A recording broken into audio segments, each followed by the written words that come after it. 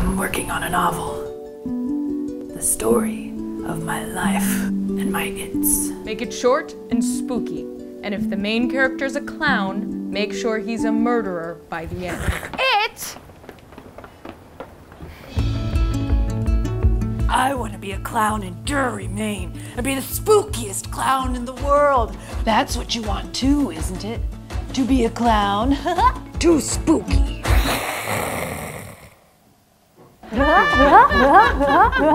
My its have a way of getting into mischief. So do I. This is it, and it.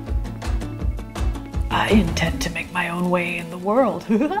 No one makes their own way in the world, least of all in it.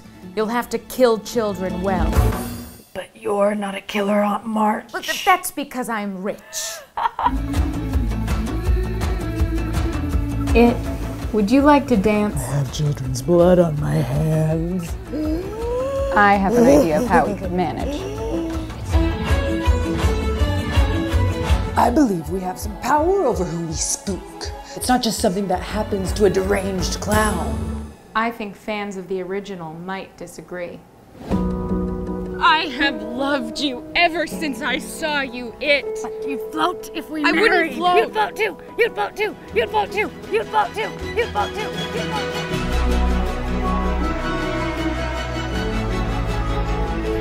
It's. They have minds and souls, as well as just sharp teeth.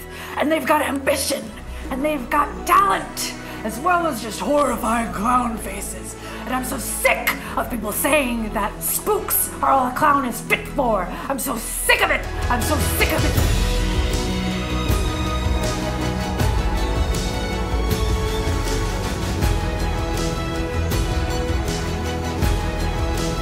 There are some clowns too creepy to tame.